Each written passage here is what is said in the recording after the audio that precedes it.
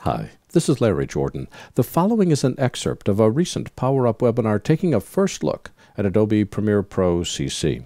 In this excerpt, I want to show you how you can use the Lumetri Deep Color engine, which has been moved from SpeedGrade over into Premiere, to change the look of your clips.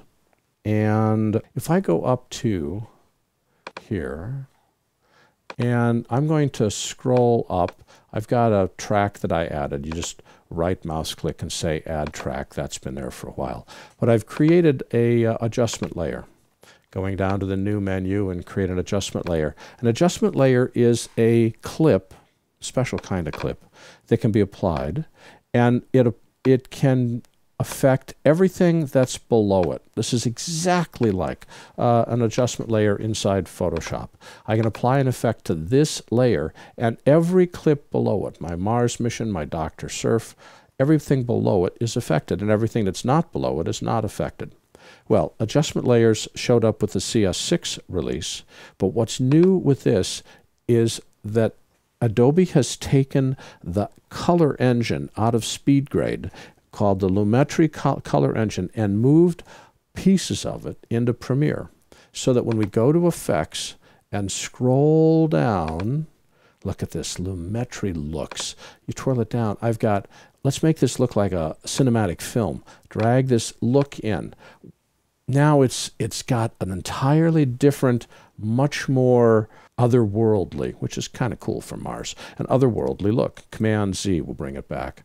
Or I could do day for night. Whoa, really night.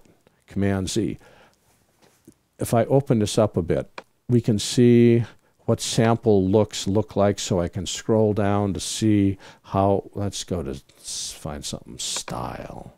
So we've got all these different stylish looks.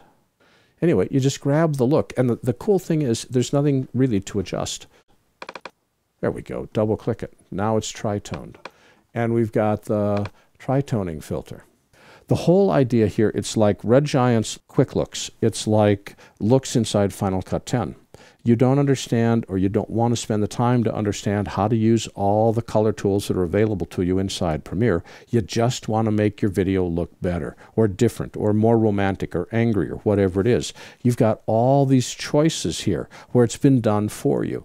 All you need to do is take the choice that you want and double click it, and it's applied to whatever clip is selected. That's a dreams look. We can take out tritoning by highlighting it and hit the delete key.